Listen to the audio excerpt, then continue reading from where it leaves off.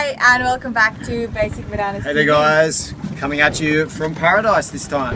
Yeah, from the Maldives. Because we can. Because we can. And because you're used to us coming to you from all over the place. So we thought, you know what, today's our last day here on the boat, living on the boat for 10 days and surfing a lot of amazing waves. And today actually was the biggest day in terms of the swell. And so I had this thought suddenly. I was sitting out in the surf with Christo and a few of our friends, and when the set came, my heart went a little bit faster. Sometimes I had almost like butterflies, but the different kind of butterflies.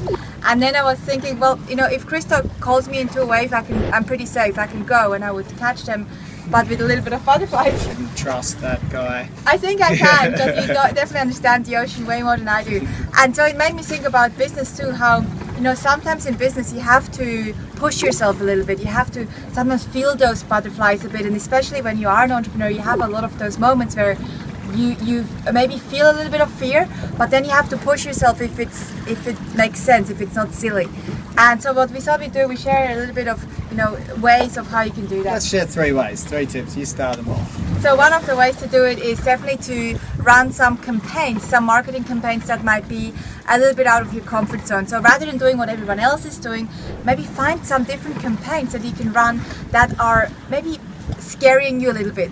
One of our clients, Kylie, she ran this amazing direct mail campaign where she sent out this massive freckle with the little dots. What are they called? Chocolate freckle with hundreds and thousands on hundreds and thousands little. So send it in the post. Exactly, so her target market, and she had the letter went with the freckle, and it said something like, "Surely we have hundreds and thousands of reasons to be working with you." So that campaign was a little bit out of the box and maybe a little bit scary for her to do because it was a new thing and a little bit out there, but it worked extremely well because it was so different. So do stuff that makes you get noticed and maybe you get a bit scared. The second thing also is, you know, sometimes you have to say, and that's a scary thing too, sometimes you have to say no to people. Sometimes you have people that want to work with you or have been working with you, but you know that, you know what, I probably shouldn't work with this person. Sometimes you have to say no to that person. It takes a little bit of guts. Sometimes you also have to say yes to things. So say no more often or say yes more often, depending on what you need to do.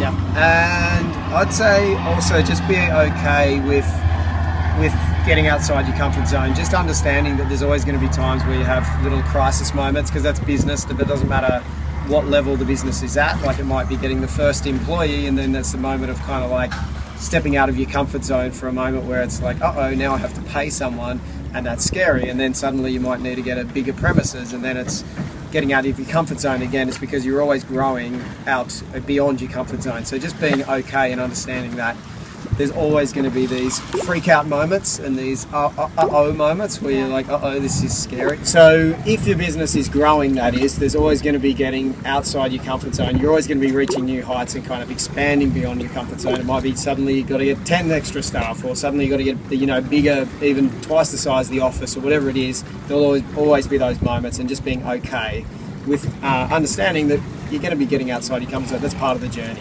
Exactly. So what is one thing that you maybe have been putting off for a while because it makes you a little bit scared, you have a little bit of butterflies thinking about it? What is one thing that you could do right now or maybe today that makes you feel a little bit scared? Go and do it, and then tell us about it below, and tell us how you feel after, because I'm sure you feel amazing after. So I'd love to hear from you below the video. Thank you so much. Let's go catch some waves. Surfing time. I'm gonna have butterflies in my stomach again. Let's do it. Let's do it.